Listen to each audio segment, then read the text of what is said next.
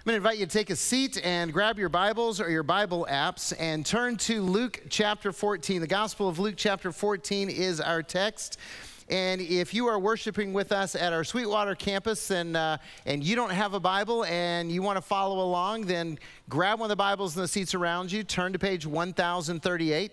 If you're joining us from our Parker campus and you don't have a Bible, then right now just get up where you're sitting and there's a table in the back of the room and you can go grab a Bible and turn to page 1038. And if you're joining us from home and you don't have a Bible, well, we can't give you one right now, but if you let us know, we'll get you a Bible, so you can follow along as well, because we want you to be able to follow along. And if you're at any of our campuses and you don't have a Bible and you want one, just take one of those with you. We want you to have the Word of God, read the Word of God, because we know if you read and apply God's Word, God will change your life. Hey, I don't know about you guys. I really like that last song. I like all the songs, but I really like that last song. And that was a preview because Monday night at 6:30, right here at the Sweetwater campus, we're going to be having our Celebrate Recovery 18th anniversary celebration. For 18 years, Celebrate Recovery has been changing lives. God's been working through them, and this is our 18th year celebration. And to celebrate, we're offering all of you to come and have a concert. Jill Miller, who's the lady who was leading that last song, is our recording artist from Nashville. She's going to be leading a concert, worship concert. So that's at 6:30. But if you're hungry, dinner's at 5:15, and it's free because this is a party and we're inviting you to it. So do you guys want to come to a party? Okay, well, then you're invited. So come and worship and celebrate. I know a lot of you are harassing us always about, can we have a worship concert? Yes, Monday night, 6:30 in this room. There you go. Hey, also, let me just, since we're talking about celebrations, this is kind of a season of celebration because, football season is starting this weekend, right? Anybody excited about football season? Yeah, I see a few jerseys out there. Some of y'all need to do better. But you know what else it is? It's life group season. Anybody excited about life group season? There we go. I like that. You guys are louder for life group than football. Praise God. So, and if you're not in a life group, it's not too late. You can sign up. Just stop by one of the tables and check them out, although a lot of the groups are filling up, and I praise God for that. Hey, one more thing I just want to mention. I'm going to ask you to pray for me because in 10 days or so, I'm leaving for Malawi and Mozambique in Africa. I'm going to be spending a couple of weeks there teaching national leaders, and I get to go and visit the part of Mozambique where we've been putting wells in. By the way, the last count that I got, Calvary has sponsored 86 freshwater wells. Yeah. Isn't that cool? I mean, you guys have just done an amazing thing, but here's the thing that blows my mind. That means over 64,000 people a day are drinking clean water because of your generosity. Yeah. You see, I get excited about that, and part of that report that they gave me was that this year alone, so 2022, they've seen about 280 decisions for Christ out of the well ministry. So it's making a difference physically, and it's making a difference spiritually in the lives of people in Southwest Africa, in Mozambique, and I just praise God for that. So I get to go and hang out there for a little bit, so please be praying for me because the travel is not fun. Hey, since we've been talking about all these celebrations and stuff, how many of you have ever thrown a party? Anyone? Okay. How many of you have ever thrown a party and nobody came? Oh, look, some hands go up. I'm not the only one. That's really cool.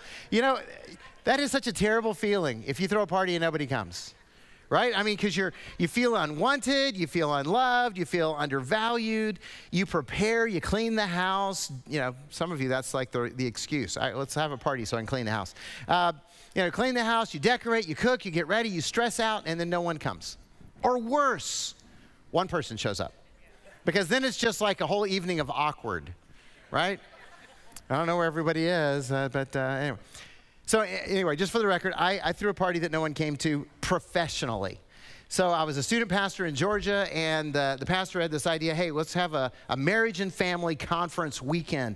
And he put me in charge of planning it, and so I did all the plans. I enlisted the speakers, arranged the child care, put together the program, took care of all that stuff. But here was the problem. Nobody of any influence promoted it, i.e. the senior pastor didn't promote it. And so we were planning for like 100 to 200 people to be there, and about 20 to 30 showed up. It was a disaster. It was awful. It was terrible. And if you've got a story, share it with your life group this week or over a meal, today or tomorrow. But today we're looking at a parable about a party where no one came. Luke chapter 14, beginning at verse 12. And Jesus also said to the man who had invited him, when you give a dinner or a banquet, do not invite your friends or your brothers or your relatives or rich neighbors, lest they also invite you in return and you be repaid.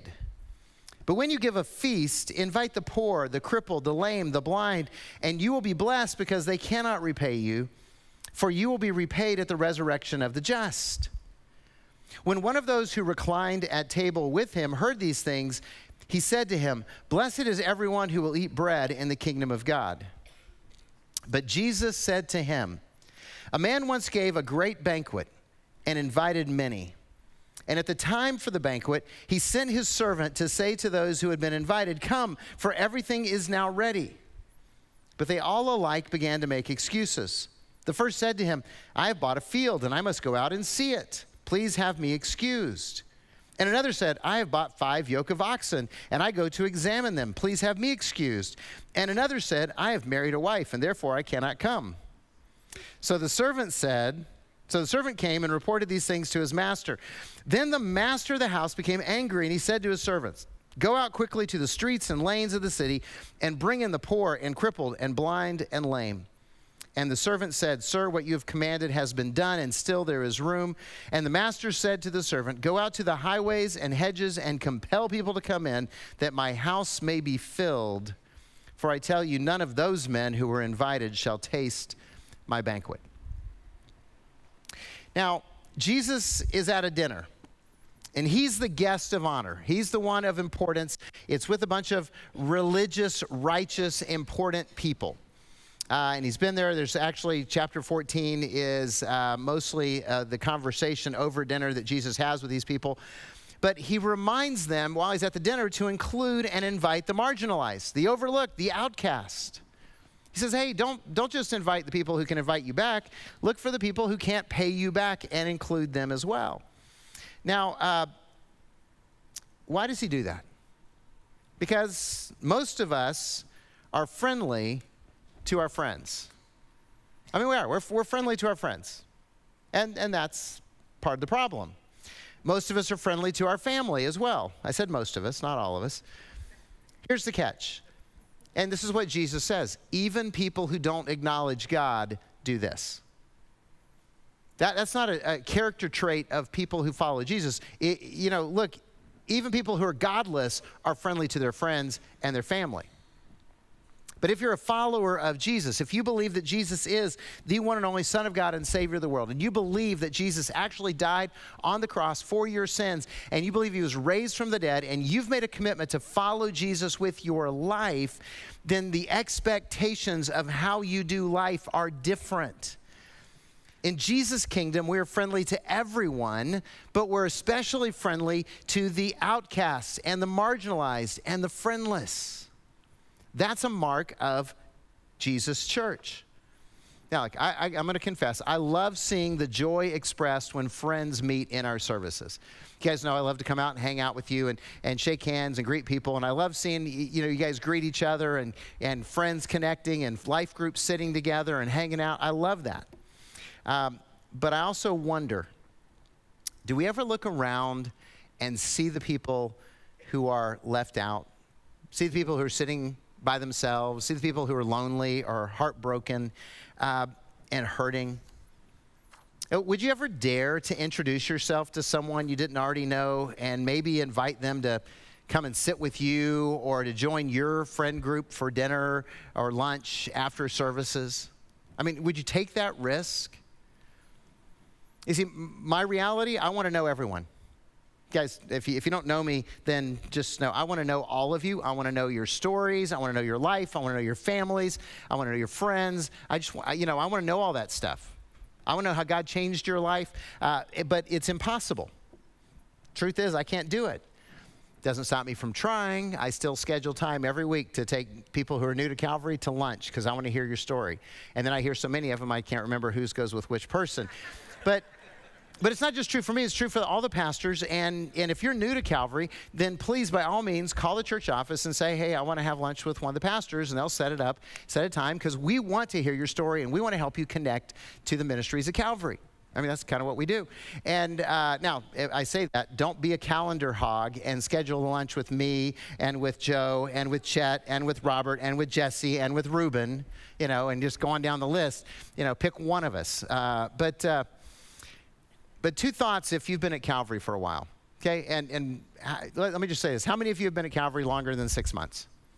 Okay, that's most of you in this room. If you're new, we love you, the fact that you're here. This doesn't apply to you. But you can do it, but this doesn't necessarily apply to you. So if you've been here for a while, two challenges. Number one, how about inviting someone that you don't know to join you and your friends for a meal? Okay, just look around and go, let me invite that person. Let's invite them. Just try it, okay? That's a challenge. And the second one is much easier. Just stop parking in guest parking. Okay, if you raised your hand and you said you've been coming for a while, you don't qualify anymore, okay? Just a thought, okay? Now, here's the thing. If we truly want to lead people to a life-changing relationship with Jesus, we have to value the outcasts. Have to. And then Jesus goes from that broad statement about care about the blind and the lame and the forgotten people, and then comes the warning. It's a warning. And this parable is a warning parable to the people who are having dinner with him. I already told you that Jesus was not a good dinner guest because he's at a dinner party surrounded by religious leaders who are watching him, and he's already irritated them because he healed a man on the Sabbath right as he got to the dinner party. Okay, so he broke their laws, and so they're already mad at him. And then he tells a parable right before this one where he confronts their pride. Okay, if you want to hear about those two things, those are the last two sermons. Joe preached the first one, I preached the last one. And so he then, one of the leaders, do you hear this, verse 15? Kind of toasted their place in the kingdom. He said, blessed is everyone who will eat bread in the kingdom of God. Now, that man made that toast basically with the people around there going, hey, guys, we're all going to eat bread in the kingdom of God. And then Jesus told the parable of the wedding feast. And so he's challenging them and he's warning them to listen to the parable so that they have an understanding of what he's talking about. And the first thing he did is say, hey, don't assume your place at the table. Don't assume your place at the table. Now, they were all assuming their place at the table because they were God's chosen people. They were physical descendants of Abraham, Isaac, Jacob, Moses, King David. They were in that line. They were the ones that God had picked out of history and brought his Messiah through. And so they assumed the special relationship would last forever no matter what. And Jesus challenged that assumption and warned them, don't treat God's invitation casually. Don't treat God's invitation casually. Now, this parable doesn't necessarily make sense because they said he was preparing a feast. And look, if you're throwing a dinner party, what do? You just call your friends up, text them and say, hey, Saturday night, after church, 6:30, we're going to meet here. We're going to go to this place. Or, we're going to come over on Friday night. Maybe you're going to have a party tomorrow with the Cardinals game. Hey, come over and we're going to do. So you just text them and tell them when to show up because you have appliances. You can cook things. You can go to the store and get meat and things like that.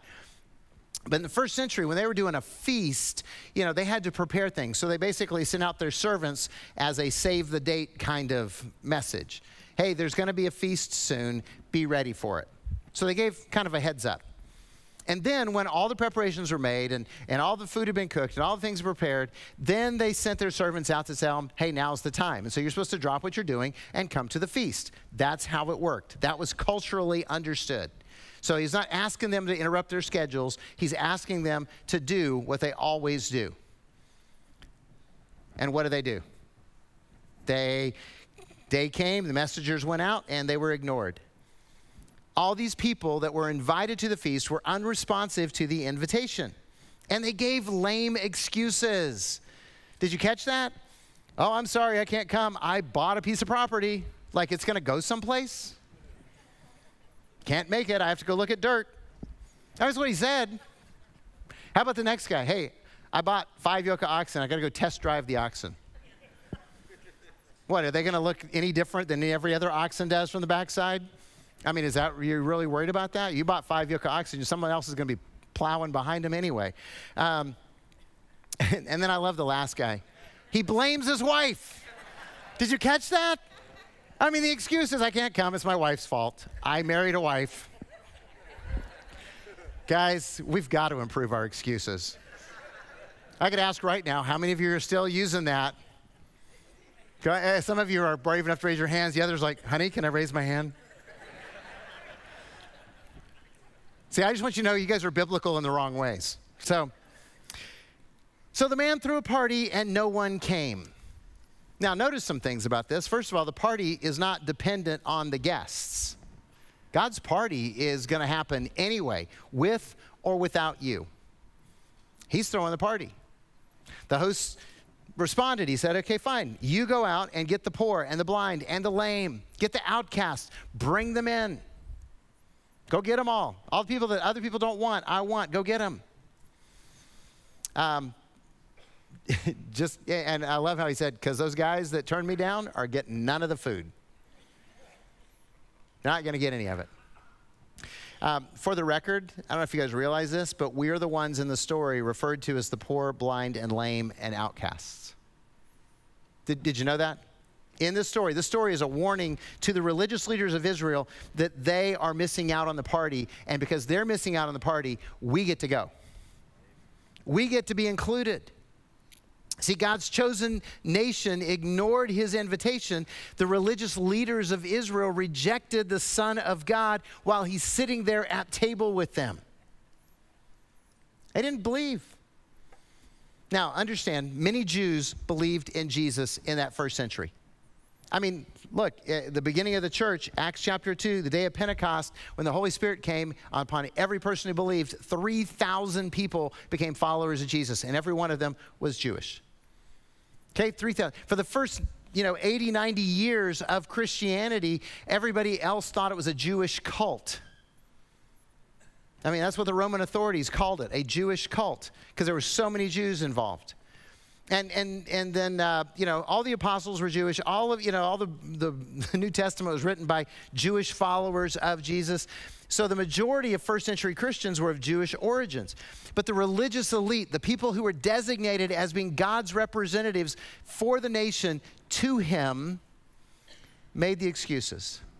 They protected their interests and they rejected the invitation. So the master sent his servants to gather the outcasts. That's us. That's us. Aren't you glad you got invited to the party? This section right here is. Are you guys glad you got invited to the party? I mean, I read the parable. I would not be ambivalent about the invitation.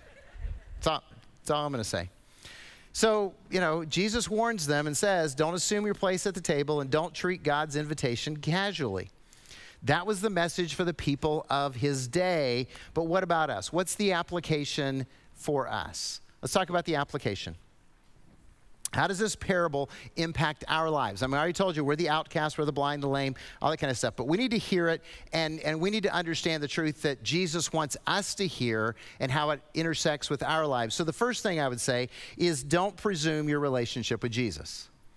Just don't presume that you have a relationship with Jesus. We preach, we teach, we talk nonstop about leading people to a life-changing relationship with Jesus Christ. Okay? That's what we want people to have, a life-changing relationship with Jesus. And still, as much as we talk about life change, I have conversations with people that go something like this. Well, I hope I make it to heaven. No, you don't have to hope. You can know. You surrender to Jesus. Or people say, well, my parents were pastors, my grandparents were missionaries, or they say something generic like, well, I believe. Okay, you believe. That's great. That doesn't mean anything because following Jesus is not a generalization. It's not a label, and it's not connected in any way, shape, or form to church membership. Following Jesus is a life-altering commitment we make when we realize that we are hopeless without Christ and we surrender completely to him. So please don't presume. Please don't assume. Please don't be casual about your relationship with Jesus. If you're not sure that Jesus Christ has changed your life, let's talk. Okay, we want to talk. We want to encourage you. We want to make sure that you're going to the party. Now, you can do that a lot of different ways. You can find one of the pastors after the service. We're going to be out at the connection centers. We'd love to talk with you. Just come up to us and say, hey, I want to talk about this. I'm not sure. We'll leave all the rest of the people shaking hands and stuff, and we'll just pull aside and we'll talk. Our prayer team is going to be here at the front at the end of the service. They would love to pray with you, talk with you. If you're not sure, they can help you be sure. You don't want to do that tonight because you got made a party, plans afterwards, then grab one of those Connect cards right now and put your information on it and say, I need to talk about my relationship with Jesus on there. We will contact you. You're the priority. We want you to be sure. We don't want you to be casual about it and go, well, I think I'm going to make it. Now, I share all that, but if you're one of those Christians that has prayed 350 times for Jesus to save you, can I just tell you to stop worrying and enjoy the party because you're already there? Seriously. You just need to go ahead and get comfortable with grace. You don't deserve it, but you're already there. So don't presume your relationship with Jesus. And please know, this is good news, you are invited to God's party. You are invited to God's party. I already mentioned this, but I can't help but mention it again. God wants you at his celebration. That is amazing truth, isn't it? That God actually wants you at his party. Not in a generic sense, like, oh, I just want all the schlubs. Just bring them all. I don't care. No, he wants you. He's like, I want you, and I want you, and I want you, and I want you guys to come, and I want you to be a part of my kingdom, and I want you to experience grace. And look, this is just such great news, especially if you've ever been one of those who's been marginalized or outcast. Anyone here ever felt excluded? Yeah, doesn't feel good, does it? Somebody hurt you? You know what the antidote to that is? To realize that the King of Kings and Lord of Lords invited you to his party, and he wants you there. It's like, well, I don't care if you ignored me. He wants me. Look, that'll set you free right there. You stop worrying about whether anybody else accepts you, and you know that God Almighty thinks you're wonderful, and he wants you at his celebration. So God wants you at his celebration. Do you want to go? Again, you guys, yeah, I'll go. I don't have anything better to do. Yeah, maybe, sure. Okay, so here's the thing. You want to go. Have you said yes to the invitation? See, that's that commitment to Jesus. If you're not sure, let's talk about it, or do it right now. Just go, okay, Jesus, I want to go. I'm yours. Now, here's the tough part. You may not want to answer this so enthusiastically. Are you committed enough to stop making excuses? See, we're so good at making excuses of why we can't follow Jesus at this point, of why we can't make it at this time, of why everything else gets in the way of us being the people that God's created us to be, that God's empowered us to be, that we want to be, but we haven't committed to being. So let's stop making excuses and go to the party. Be a part of God's celebration, of his kingdom. Because if you want to be there, then welcome to the kingdom of God. Romans 10:13 says, everyone who calls on the name of the Lord will be saved. And by the way, this is cause for contagious celebration. It's one of our core values here at Calvary. We believe following Jesus results in a joy-filled life which draws people to Jesus. We just actually believe that when you understand the good news and you let it inside your life, that it tells your face that something good's happened, and you treat people with a smile and with joy. And as you're living your life with joy in this messed up, crazy world, people go, that's attractive. I think I want to be a part of that. Now, if you're living your life as a curmudgeon and you're grouchy all the time and you're grumbly, just don't tell them where you go to church. All right? Just being honest. Probably don't even tell them you're a Christian, okay? Just don't do it, because that's like, ooh, I don't want that. See, this is cause for contagious celebration because we are no longer outcasts. We are the family of God, and we've been invited to God's party. So that's great news, but I also need you to know this. If you want to attend the party, It's on the master's terms. Now, this man threw the party. He determined the guest list. When those guests said no, he expanded the guest list, and he excluded the rude ones. Now, Luke doesn't include this part of the story, but in Matthew 22, which is on page 983, if you want to turn over there, Jesus tells the similar parable, and he kind of ends it a little bit different. So I just want to read the ending of the same parable, Matthew 22. It says, "But when the king came in to look at the guests, he saw there a man who had no wedding garment. And he said to him, 'Friend, how did you get in here without a wedding garment?' And the man was speechless. Then the king said to the attendants, 'Bind him hand and foot and cast him in the outer darkness. In that place there'll be weeping and gnashing of teeth. For many are called, but few are chosen.'" And a lot of people read that and they go, "Hey, that doesn't sound very kind. That doesn't sound very nice. Why did he treat that man that way? That seems harsh." But remember, the master, the king, the man throwing the feast, he got to determine who the guests are. He got to determine what the menu is, and he got to determine the attire. And so if you went to a wedding feast, you were given wedding clothes. Okay, so you didn't have to buy them like you do now if you're like, going to be a maid of honor or something, that kind of stuff. You have to buy all that stuff or rent a tux. But you were given wedding clothes to wear, and everybody at the wedding party, they had the wedding clothes on. That's how you knew you could go and, get the wine or hang out and get the cake or whatever. So this man's not wearing wedding clothes. And when the king comes down and says, "Why aren't you wearing wedding clothes?" he doesn't have an answer. Now, if he's at the wedding feast, he was given wedding clothes, he chose not to put them on. He chose to do it his way instead of the way that the master said. In other words, it's his party, you attend on his terms.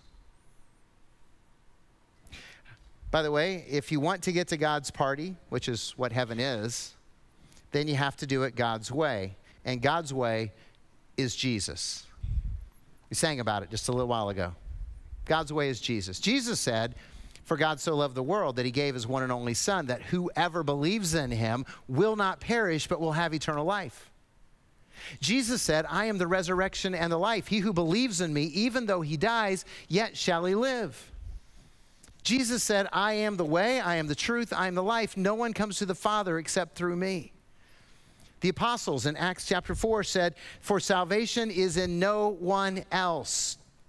There is no other name given among men under heaven by which we must be saved." Look, I could go on talking about the exclusive claims of Jesus on salvation. But if you want to get to the party, then you got to love Jesus, surrender to Jesus, follow Jesus. There's no other way to get there. And a lot of people don't like this. Let's just be honest. A lot of people are not comfortable with this exclusive claim. They go, "Well, can't we just broaden it a little bit?" Because look, a lot of people in the world think that we're being mean because we say Jesus is the only way. I don't really mind what people in the world think, but surveys say about half of people who call themselves followers of Jesus think that there's more than one way to get to heaven. And I'm like, who are you listening to? And I get it, because you got neighbors and they're nice people and they're good people and they help you out, and you're like, I like them, but they don't believe and I want them to be able to make it. And then you should tell them about Jesus. You should invite them to come to church. You should pray for them. Because Jesus is the only way. And here's the thing. Reality is exactly the same. I'm wearing a Cardinals jersey because I'm a fan. I'm not going to the game tomorrow because I'm working. But I have gone to Cardinals games.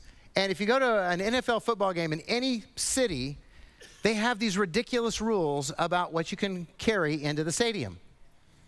Okay? So you can't take a backpack. You can't take a fanny pack. You can't take a purse.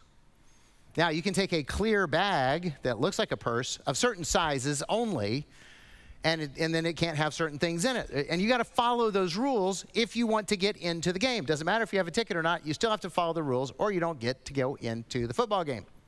Now, that's inconvenient. Let me tell you about one that's really crazy. The Masters Golf Tournament, Augusta, Georgia. I've been 5 times to the Masters because I married well. wife's family's had tickets for a generation.